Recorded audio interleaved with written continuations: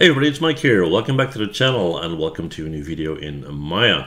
Well, today we are addressing a question that I got from a viewer based on my previous nCloth video. And the question was, can you do something similar with sails on, let's say, a pirate ship? And how would you do that, and how would you make sure that the sails wouldn't fall and all that kind of good stuff, right?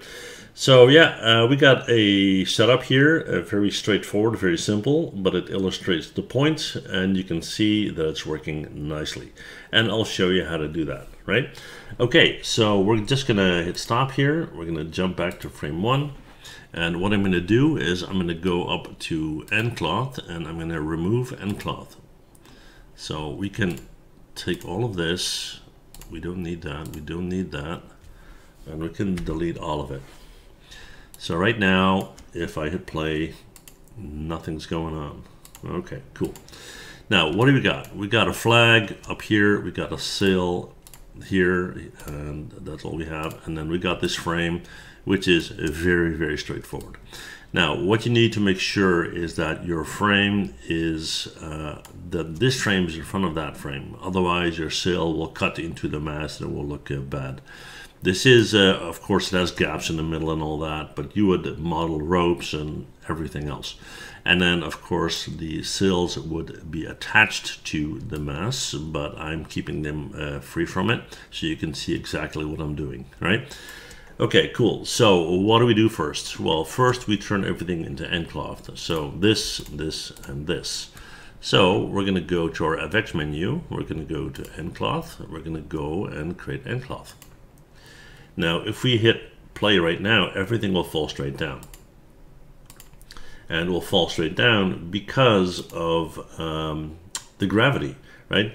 If we look in here in the nCloth, the gravity is 9.8 meters per second square, if I'm not mistaken, which is the normal gravity on Earth, and that is why it is falling down, okay? And then, let's see, there is a wind direction already set here. I'll set that to 0. So that's all set to 0. So what we need to make sure of first is that they don't fall down. So we're going to jump back to frame 1 and we're going to fix them in place. So we're going to go in here and we're going to right click, go to vertex, and we're going to select this vertex row, shift select the next guy, right click, vertex, shift select the 4 corner vertices, like this.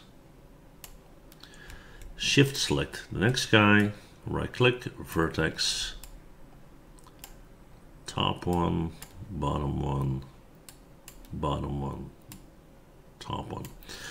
So we have all of these selected. Now, how do you fix them in place? Under FX, you're going to go to End Constraint and then Transform Constraint. All right. So now, if you hit play, it will fall down, right? And the reason why that is bulging out, and I'll try to just stop that from happening. All right, so that's good. That's good. Should be all good. Anyway, so it's staying in place. That's important right now, okay? So we're gonna hit play, and there you go. It kind of bounces and it's bulging out a little bit, right? Okay, so how do you make it respond to wind?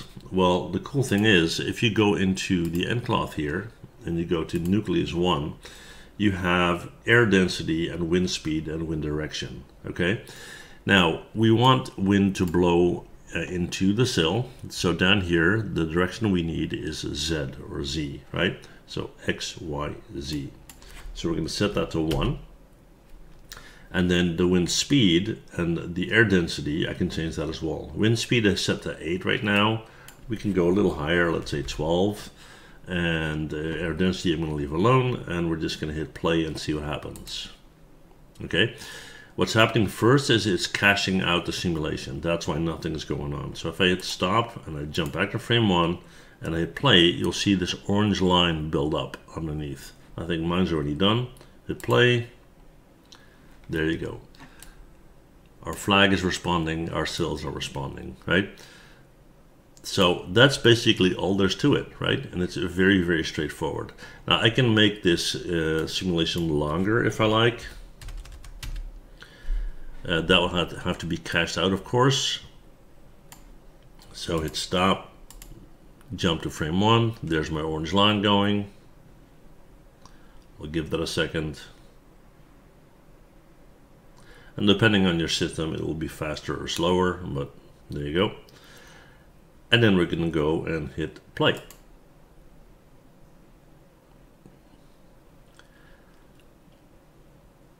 That's all there's to it. Now, if you want to save this out as a static, right? So you don't want it to be an end cloth.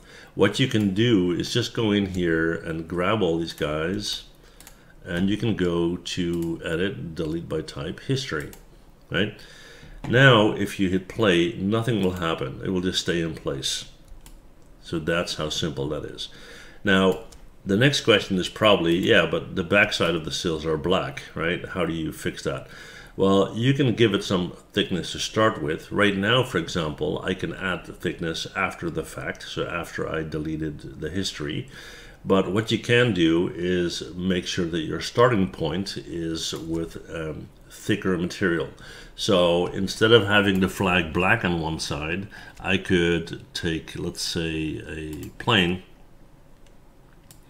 and move that up like this. And there's one black side here on the bottom. So I would just simply go and extrude that. So let's do 0.2. Oh, that's a bit much. 0.02. 0.02, something like this, right? And you can turn this into an end cloth as well. So you can go under FX to end cloth and then create end cloth. And we'll just take a corner here, and there you go. Object mode, hit stop, jump to frame 1, hit play. There you go.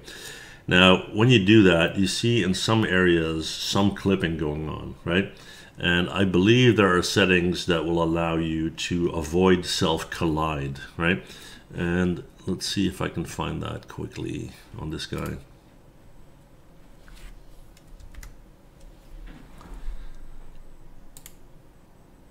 Let's see here. Collisions. Collide and self-collide, right? I think if you turn off self-collide, then you should be okay. Actually, it's the opposite. You need to turn it on. Now it's clipping all over the place, right? So you turn on self-collide, basically that you want to avoid that. It sounds a bit counterintuitive, but hit stop, jump back to frame 1. It works pretty good. I wouldn't say perfect. There's a little bit of clipping going on there where that stretch is going on, but that's how you do that. So hit play again. And of course, if you increase the density of your material here, so if you bump it at subdivision level, it will look a whole lot smoother instead of this kind of square looking piece of cloth, right? Anyway, yeah, that's how you do that. Hopefully you can have some fun doing this. I certainly did. And yeah, let me know in the comments what kind of videos you want to see next, all right? Thanks so much for watching. See you guys in the next one. Bye.